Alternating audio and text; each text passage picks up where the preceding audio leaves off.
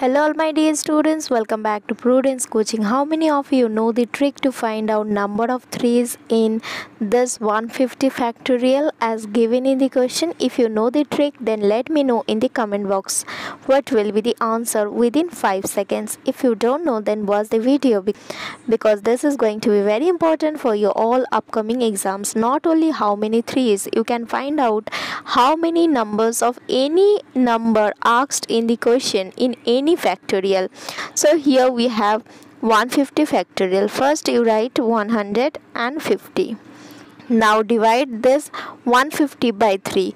What you are getting in quotient? Maximum time you are getting 50. So 50 into 3 is 150. So now again you divide this 50 by 3. 3 into 16 is 48. 3 into 17 will be 51. That is more than 50. You cannot take. So 3 into 16, that is 48. Next, again you are going to divide this by 3. Maximum time, 3 5s are 15. If you take 3 6, it will be more. So take 5. 3 5s are 15. Now again you can divide it by 3. 3 1s are 3. 3 2s are 6. It will be more. So we'll just take 3 1s are 3.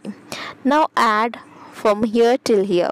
So you are getting 50 plus 16 plus 5 plus 1. So your final answer is 72.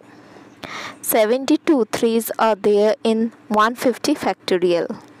So if this sum is clear to you, then your homework is to find out how many 5s are there in 1000 factorial. You're going to comment your answer below.